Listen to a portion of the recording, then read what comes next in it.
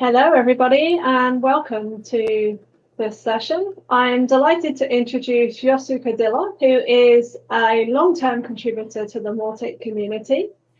His specialism is in large-scale Mautic DevOps, and he loves working on anything to do with Mautic infrastructure, Mautic development, consulting, automation strategy, anything like that. And you can find him at moreteam.org. So over to you, Yosu. Hello, everyone. This is Yosu Cadilla. Thank you very much, Ruth. First things, I want to apologize for using the default fonts, and I hope your eyes don't suffer too much during this presentation. Let's get started with scale your Mautic into the millions, or die trying. I will be sharing with you what I know about how to make Mautic scale to have thousands of campaigns, millions of contacts. First things first, welcome everyone. Thank you for choosing this presentation. Good morning to the Americans, good afternoon to the Europeans, and for the Asians and the Australians, I hope your coffee machine is brewing like crazy because we are just halfway and there's much more coming. So before we start, I want to thank the team that's the work group for this event. They have been working against the clock and they are really amazing. Thank you very much. So why are we all here today? We are here because Mautic is free. Mautic is free as in free beer, which means that you don't have to pay for the license. And also Mautic is free as in freedom. Because you have access to the code, and if that is not enough, you're allowed to extend it, which means that you can, if Mautic is doing something great for you and you want to improve over it, you are allowed to do it. You can modify it, which means that if Mautic is doing something good, but it's not going exactly or doing it exactly the way you want it to do, you can change that. And you can also package it or sell it, and that's awesome. But more importantly, you can chop it into pieces.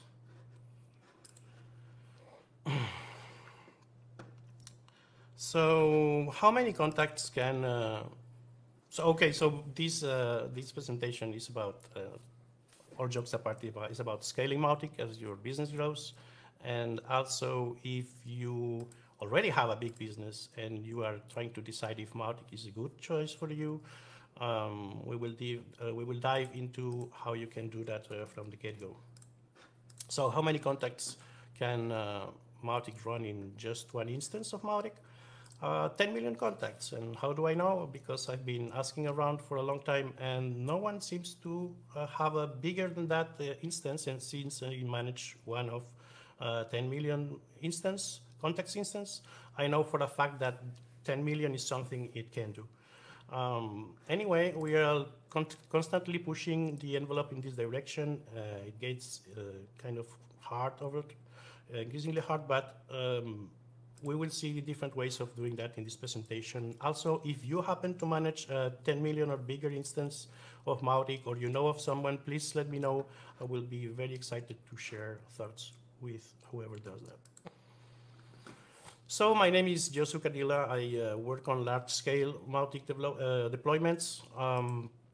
I also like to work on special case Mautic deployments, which means I will charge you even if your database is small, but I will be happy to take your specific case if it's a kind of a special or a very interesting piece of deployment. So that's the most things I do. If you happen to be a client of mine, I will also do Mautic consulting, marketing strategy, training, whatever you need it, I will do.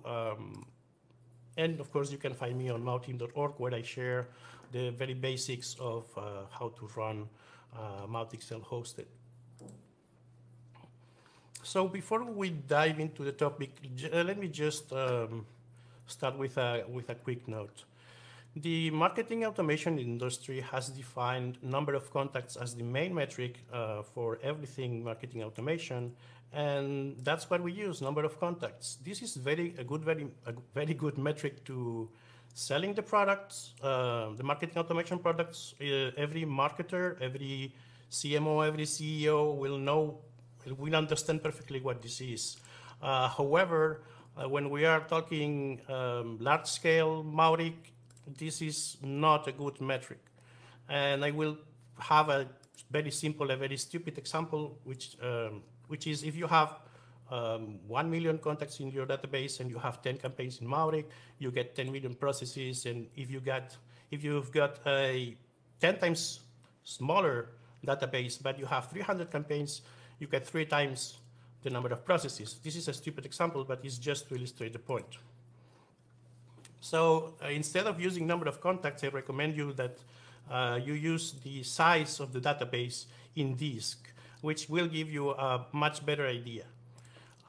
If you don't really yet know or have no idea of how much space in disk your database will take, you have a blog post on mautic.org/infrastructure. You can find it, which will try to help you measure or define what your deployment will look like in terms of RAM and CPUs. Okay, so the first thing is make sure you have plenty of RAM, and I mean this is pretty obvious, right? But you wouldn't believe how many cases I find that somebody is running 1 million or 500K contacts in 16 gigs of RAM, and then Mautic is not working properly, or the database is getting sluggish, or the interface doesn't work. It just needed more RAM. Again, I will send you back to this post in my blog to have a better idea of what you should be using. Anyway, Mautic documentation defines a large Mautic installation from anything beyond 100K contacts. So let's say up to 500K contacts is a large deployment, and in order to be able to run that, you mostly will only need basic tuning of all the services, or especially the database. And for the most part, if you have a professional setup in place, that's probably going to be enough. When we start growing, you will then, for certain, need fine-tuning all your services. That means Apache, that means your database, that means your caching, MySQL, whatnot. Everything you will need to fine-tune, and in some cases you might need professional help for that. And now we're going to get into the real deal, and that's where you go way beyond 1 million. And in that case is when I certainly recommend you to start thinking about hiring a professional DBA, an expert. Then you will start finding concurrency issues, which means that your cron jobs, which are basically a Mautic command or a Symfony command made for Mautic, are going to be running in just one CPU. It doesn't matter if you have 10 contacts or 10 million contacts. Is all of the tasks that a cron job is running are going to be running in one CPU. For example, your campaigns, one CPU, your segments, one CPU, etc. So what I usually use are two things for campaigns. It's been there for a while. You have the campaign ID, and you have a way to run several threads of campaigns at the same time. This is called or based on the campaign ID, and I suggest that you look at it. And for other things, like for example segments that do not have this feature implemented yet in Mautic, you can either implement it as a new Mautic command, or you can just script it as with Go or with Bash, and then use that. Another thing that's pretty counterintuitive, or that not many people use because the trend in the system administration world is separate your database. And for example, we have in Amazon Web Services, We have RDS and Aurora, which are excellent services. But this means that your database is living elsewhere, and you have a network in between your Mautic and your database. So one very or relatively simple step is move your database to your own server. It's going to be cheaper for you than RDS, for example, or Aurora. And also you will have full control of the settings. So if you are planning on either by yourself improving your fine-tuning your database, or even better, if you're hiring a DBA, they won't be able to do everything that can be done on an RDS database, while in your own server, you can do anything that you need to do. And also, if you can use containers, you can move both Mautic and the database to the same server and not be worried of your database eating all the resources. So yeah, move as much as possible, move the database closer to Mautic. On this size of deployments helps a lot. Further that, or in the end of that spectrum, you might want to consider separating it back and using multiple servers. But anyway, with 24 terabytes of RAM being the maximum size available right now on Amazon Web Services and EC2, I don't think there's a reason not to keep everything together. And finally, consider using queues to speed up things or to take away some load from Mautic. And now we're getting into real trouble, right? So if you are running a really large Mautic deployment, you will find that you have a serious bottleneck on, especially if you run it in some cloud provider, of course, with IOPS and with the communications over the network and with your database living in drives that are shared and things like that. So in some cases, not for every single case, but in most cases, in some cases, having some control over the hardware can help you a lot. Either speeding up or either making your deployment much cheaper on Amazon fees. And by much cheaper, I mean half of the cost if you have to buy dedicated IOPS, for example. Sometimes you will find yourself buying much bigger disks than what you need, just because then you get more IOPS, and if that doesn't work, you can buy the IOPS directly, but this is really expensive. Really, you are not buying anything that you can get for free, lots of it for free in bare metal or dedicated.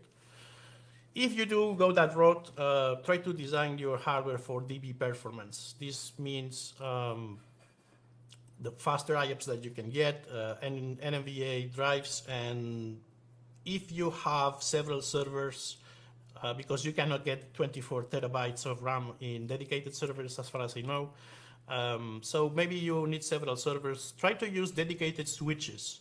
Most good dedicated hardware companies, data centers will offer you this possibility. You can have a dedicated switch to connect your servers in an internal network, and there is nothing faster than that if you need to run several servers. Next thing you can consider is breaking down some parts of Mautic, and that means substituting Mautic parts that are maybe slow, or even if the parts in Mautic are not slow, you can find faster parts or software out there. And I recommend you to look at things like Kafka, Matomo, and Snowplow. Or for email delivery, you can use an SMTP server in the middle of your SaaS, email provider and your Mautic to speed up things, and even better than MTA software. So like I said, we will now dive a little bit later. We will be diving into DBA architecture. So when you start thinking all together, it will work well for this range of, let's say, 2 to 5 millions, maybe even 7, something like that, depending on what you're doing with Mautic. It's not the same if you are just sending emails that if you are building real experience campaigns that have everything in it and use a lot of features, Mautic features. So Yeah, and then just like for 1.5 to 5 million, I said just get a professional DBA. Well, now you need to get a professional expert to tune every single of your services in order to be running that kind of instance. And I'm not going to go because you see that a number of things that you need to grow, and for massive I'm going to just move on to several slides. This is everything from here on is kind of experimental. We are running some of those things in production, just a few of them. It's not smooth. It's not smooth. We have some hiccups. So wrapping up everything that I said until now, most of the time your problems, no matter the size, it doesn't matter 500K or 5 million, your problems will mostly all the time be around the database, the cron jobs, and the email. The database and the crons is a performance problem. The email is not usually going to interfere or prevent you from having a smooth running Mautic. However, it's a very problematic issue or topic. So for the database, as I said, keep your database as close as Mautic as you can. You now have up to 24 terabytes. This is very special, very expensive bare metal instances, but without going to extremes, you have 192, 256 gigabytes of RAM in relatively standard instances in EC2. Same goes for Google Cloud. And on dedicated hardware, it's not difficult to get to even 1 terabyte. So 256, 512 megabytes is pretty usual. And you can get to 1 or even 2 terabytes of RAM. So there's no excuse to keep your database close to Mautic if you use containers. Otherwise, your database might eat all the resources on your server. So what else? You clean up your database regularly. That means that there are a lot of things or a lot of data in Mautic that gets stored, and it's very useful, but usually it's very useful for some time. And that's not something that usually you decide as, the system administrator or the DevOps. It's something that you have to discuss with your marketing team, maybe with your chief marketing officer, executive, whatever. What is the data that you really need for your daily operations? And whatever you don't need, define the scope or the time window, and make sure that everything that's not in the time window they require, you just remove it. Another alternative is to just move or copy all this data that's not needed for, let's say, immediate action on campaigns, and move it to copy it and to another table or database and remove it from Mautic.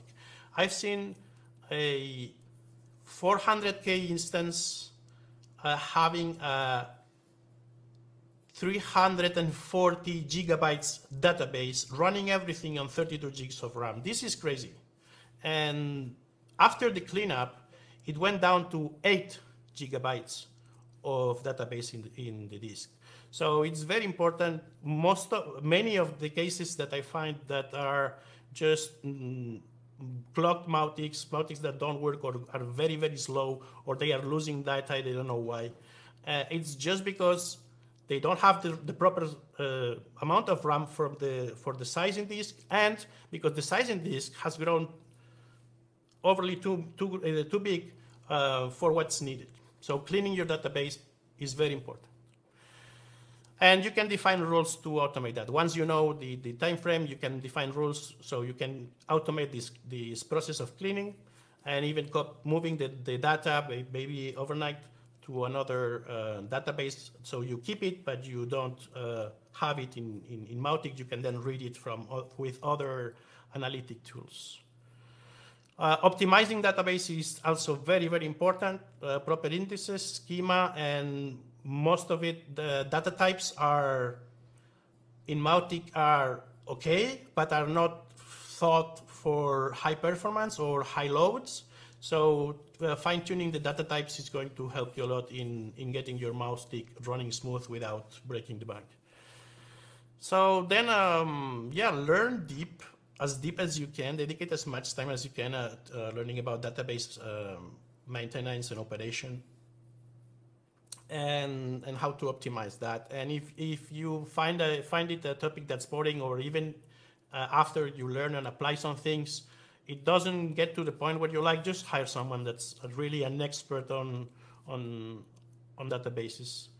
And just in a few minutes, we'll get to vertical and horizontal partitioning, multi-master, and other things related to databases, again in the experimental zone. For your cron jobs, start using campaign ID. This is a way to split your whole list of campaigns into several blocks and then run those in parallel. Build your own scripts. You can use, of course, you can use C++, or you can use Go. You can use anything you want. I use Bash most of the time. So the goal would be running one segment or campaign every time. So you have, I don't know, 200 campaigns. Even if you use the campaign ID, and that works much better even for segments which don't have, you know, the segment ID capability to separate them. The idea is to run one campaign at a time, not a block of 10, not a block of 200, just one campaign at a time. And that is because Mautic has to put blocks in the database in order to run operations. So so nobody overwrites or tries to read, or mostly tries to write something that's already being written to. So it needs to block those things. When you start putting thousands of operations at the same time, those blocks will prevent other things from happening until this other thing has happened before. So when you are running hundreds of campaigns, thousands of segments, whatever it is, this can start blocking each other, and then some things even never happen because the blockings are preventing the other jobs from running. So if you run one campaign or one segment each time, and then another one, and then another one, and then another one, you get two things. One, you never hit those blocks. I've seen terribly clogged Mautics run just smoothly with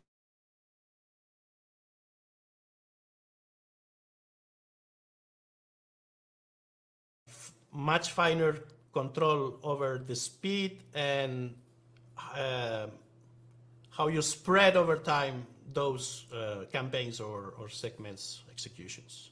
Alternatively, you can try to look at Anacron, Fcron, Hcron, some other cron engines that are also available for Linux. So for the email, usually I recommend not using the queue, and I know that Mautic documentation says that if you have a lot of email to send, just switch on the Mautic queue. But this is both good and also problematic. So if you can use the API, I recommend SendGrid. We just have recently had a Mailgun also API integration, and the SaaS integration has been around for a lot of time. I know people that's using it in production, no problem. I think the existing one, the publicly available one, needs a little bit of tweaking, but it's much better than have a lot of problems with your email because you are using SMTP. So if you cannot use the API, then you switch Mautic to the queue, but you don't use the queue. You don't spool Mautic. You don't let Mautic send your emails. So what you can do is script your own spooling. That will be much faster if you do it properly. And there are some things that are available, pre-built available scripts that can help you decide how to run your own or how to build your own. And you can also use SMTP, a local SMTP server, to send the email from Mautic to the SMTP server, which will be much faster, or even better, an MTA that's specific only for sending. Okay, we are doing scarce on the time, so I'm going to go fast and move to the advanced or experimental things. So let's start hacking. Oh, hacking. Oh, hacking is not a good word. Let me just fix that slide. Okay, let's start innovating much better. So the thing is that what I'm going to present with, it's just like kind of cheating. So it's not going to be doing the things the way they are supposed to be, but if it works, let's start with what is the traditional method. Everything that I've been talking about until now would be sticking to one Mautic code base and one database, whether it is one single database or master slave configuration, something like that. And now it's when we're going to start chopping Mautic into different pieces, or at least chopping your database. So we have two options. One is breaking the database into several chunks, and one is breaking Mautic into several chunks.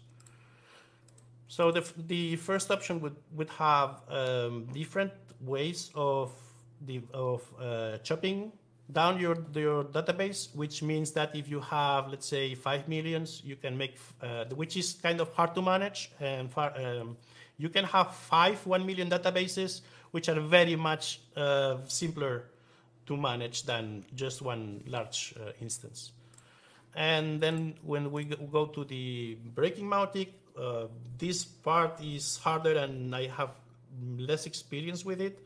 But basically, well, we'll dive a little bit more into it later. So if you have a lot of reads, you have a read-intensive Mautic, that would be most Mautics. You can have a master and several slaves, and this will help you a lot because usually the writes to the database are not going to be that many. If you have a very, very, very high traffic website that you are tracking with Mautic, then you might want to go to something like several masters and maybe a slave, or you can directly use multi-master if you have several Mautics.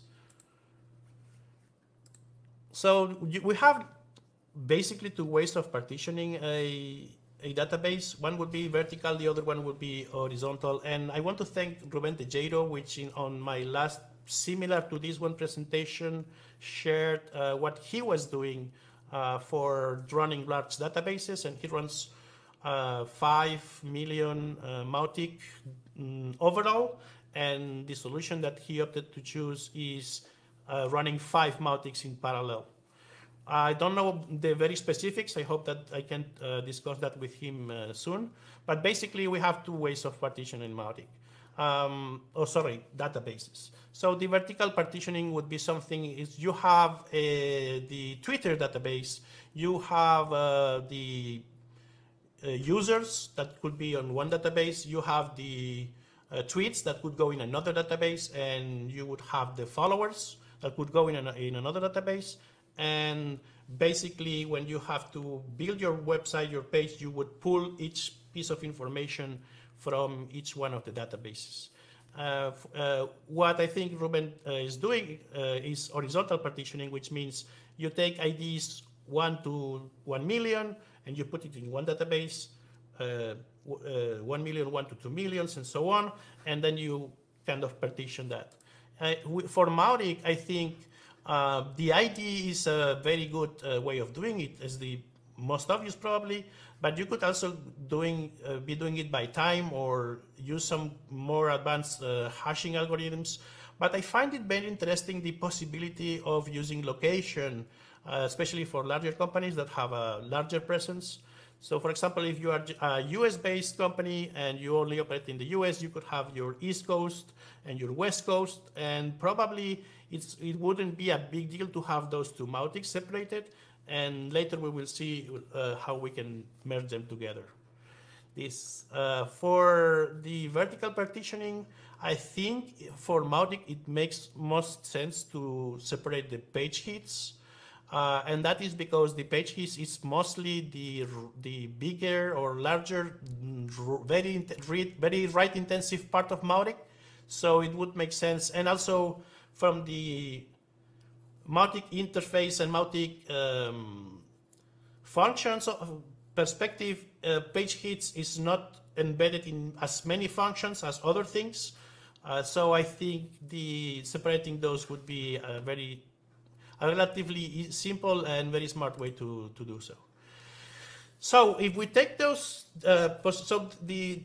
one of the problems with those kinds of deployments that use partitioning is that usually you say goodbye to things like joins, complex queries. You have a very hard problem when you have to insert data or read data from something that you don't know what it is. So yes, this looks very simple and very smart. It is not that simple, and it is just as smart as it lets you be. So another possibility is what I call cascading. And that would be having one Mautic just for anonymous users and another Mautic for registered users. And just an example, so another Mautic for engaged users, which means that usually your campaigns do not include anonymous contacts in general. There's not a lot of functionality to do so. So if you keep your anonymous users in one database, it's not going to impact the way you build campaigns. It's not going to have a great impact in your reports. So it's relatively easy. And then when you can have a campaign where you can process all your contacts in your database and check which ones are registered. And as soon as you find some user that's registered, you will send it to the next Mautic. That could be via an integration that you can use, for example, in a campaign too. But alternatively, you can have your query run outside Mautic, which is maybe faster, and it's easier to move all the required data, which is not just the contacts table. It's lots of information that's everywhere. So it's probably much easier to make the right scripts outside of Mautic and then use them to move the contact or the anonymous contact to the registered database as soon as they register, because there's a flag somewhere that tells you to do so. And because we are getting a little bit short on time, the engage would work exactly the same. And getting that, and that's what we are exploring now, making that scale for large companies would be even easier, if anything, because you could have a US East, US West, another server for Europe, another server for Asia, and then those all would be anonymous, and then you would move them. So usually you would get much more traffic on the anonymous side, much less number of contacts on the registered side, but those contacts have heavier workloads, and then you could have one place to merge all the engage or special or whatever number of points or something like that. So you can, at any point in time, you can kind of have a comprehensive view statistically, and you can work with the same type of customer or customer levels in one place or in a fraction of the place. That kind of makes sense. Okay, fake microservices. I'm going to steal a little bit of time from the questions, but very quick. This is, so Mautic is monolithic architecture. It was designed like that, and now we have a much modern microservices architecture, but Mautic is not designed for that. Maybe it will be soon because we are thinking on rewriting it, so perfect. But basically the idea is because Mautic is writing in Symfony, and Symfony is very much a API first kind of development framework. We can use that to our advantage and run, let's say, several copies of Mautic, but instead of using the full instance of Mautic, we just use some parts of it. That would allow us to divide the whole Mautic functionalities into different servers and then connect them when required. And then is this event sourcing part, which means that we can signal flag events using even sourcing is just a way to develop software, or mostly a way to develop software based on message queues. But because we already have one or more databases for Mautic, we can just put those events or signaling these events in the database, and then we can have pieces of software in the middle that will be waiting for those events to happen and then starting a new process on another Mautic, and we just used a chunk of each Mautic for each one of those processes, and that would allow us to start thinking microservices, even if though Mautic is not ready yet for that. So, okay, 5 minutes too late, but I think it's okay. Thank you very much for staying with me until now. And if you are interested in the specific technologies or the stack that I used when building those kind of systems, because this presentation is already quite long, I have another presentation about building your own Mautic SaaS that will dive a little bit more into the specific technologies. So I invite you to join me there in 4 hours. Thank you very much. If there are any questions. Thanks, Yosu. That was a really great talk. Really appreciated that, and some really interesting insights into how you've approached some of the challenges along the way. So here are a couple of questions that have come in here. So is it worth provisioning IOPS in RDS? How much RAM do I need provisioning for this scale of Mautic with 1 million contacts, 100 gigabytes of database? Yeah, so thank you. So here's the thing with IOPS. So you get a number of IOPS depending on the size of the disk that you buy. So if, and the IOPS will increment to a certain point. I don't remember the point, but I think at 1 terabyte you get the maximum IOPS, like kind of for free. You're still paying for the disk, of course. But because we are never going to need that much, and 100 gigabytes is plenty enough for most Mautic databases, the idea here would be that you can buy those IOPS, just the IOPS. And I did it, it works. It's very, very expensive. You don't think how expensive it can get. I don't pay for it, but then a month later, my boss calls me, why are we paying 3 times more than the month before? And I was, I don't know, let me check what could have happened here. So I don't think it's worth it. So, okay. And that's a little bit of apology of, open source and the old style of doing things. And I've been a cloud promoter and defender, and even the cloud was something. But at the same time, I learned that cloud comes with a very, very high premium attached. And now you think cloud is the most secure and fantastic thing in the world. But when cloud first was born, everyone was saying, this is crazy. It's going to drive everyone nuts in the business because how can this be secure? So it's, you have to deal with the marketing part and with the reality part. Both are, in general, have the value, but usually there's nothing ever that you cannot do in your local machine. And by local, I mean your dedicated server on a data center. That you cannot, there's nothing you can't do there that you can do on Amazon Web Services, except the services themselves, which you can also reproduce. So I don't know, Route 55, it's just a DNS server. Bring one up. Okay, the thing is that if you are a developer, it's much easier to say, start DNS or bring this new domain up that building your own DNS. But for people like myself, it doesn't make any sense. So that's why I'm defending this point of view where you go more towards dedicated servers or bare metal. And you don't depend. Yeah. Also, it's crazy if you start working with anything cloud related, especially Amazon Web Services, then you are going to be tied to them forever. If you don't use those services, you can move your stuff to any other cloud. You can move anything you have in Amazon to Google Cloud or to dedicated or to DigitalOcean or whatever. That's it.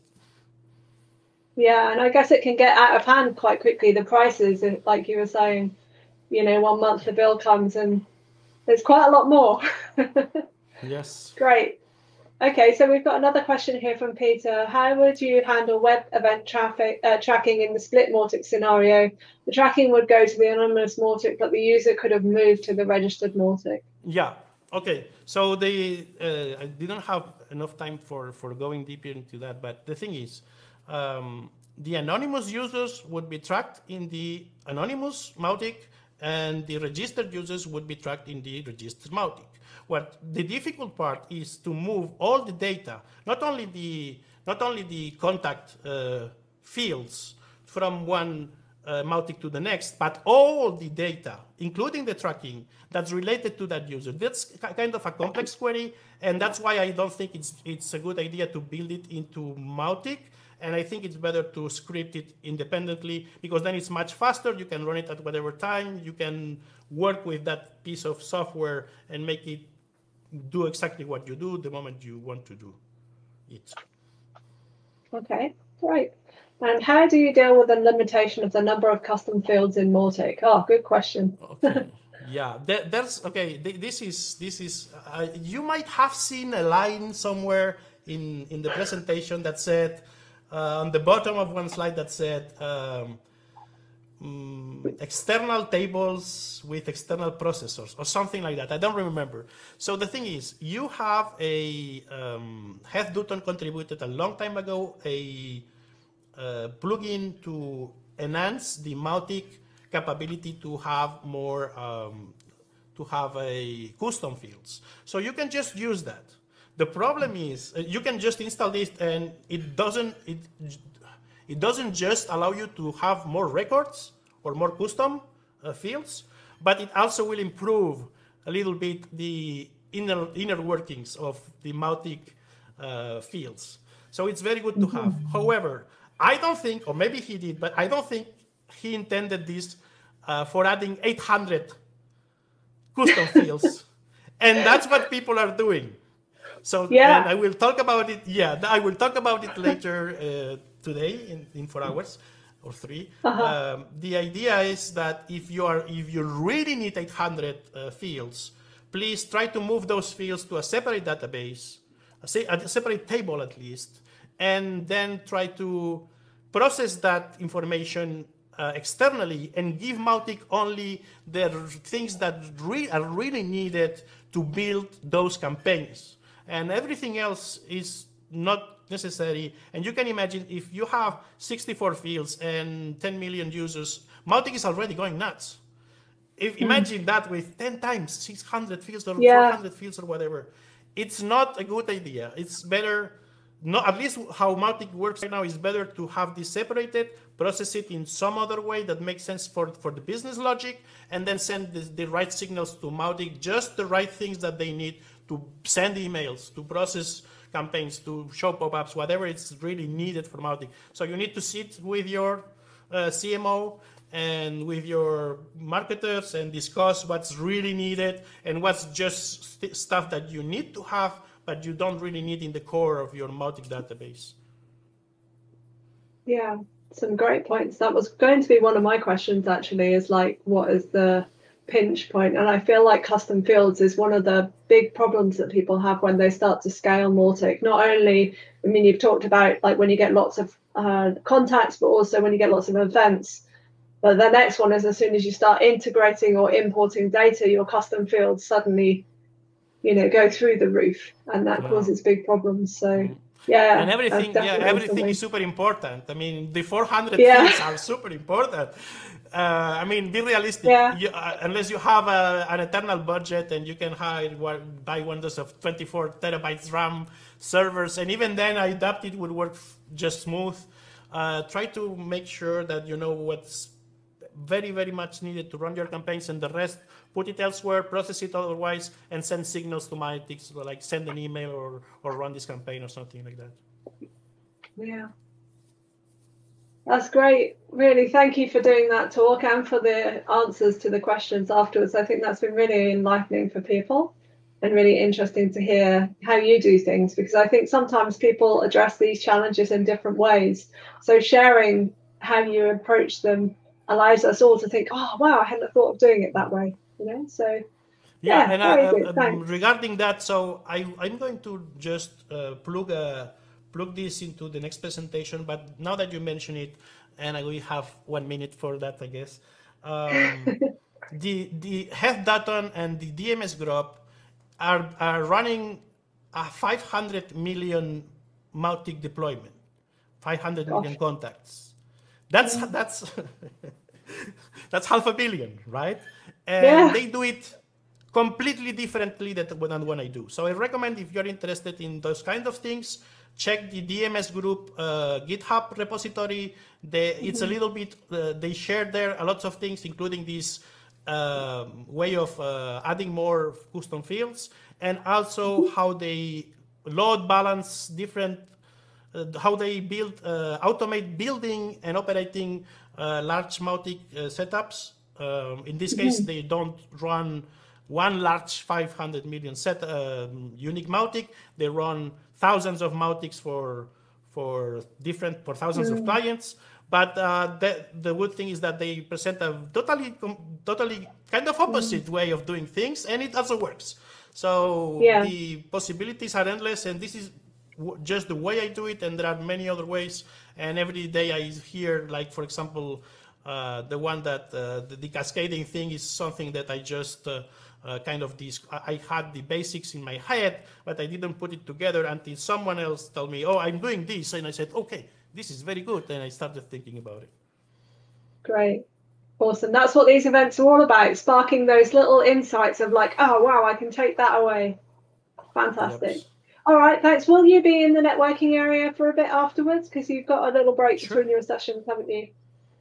Cool. Okay. So if people want to connect with you, they'll be able to do that then. Yes. All right, fantastic. Thank you very much for your time, Yosu, and we'll see you again later. Thanks to you for making this possible. Bye-bye.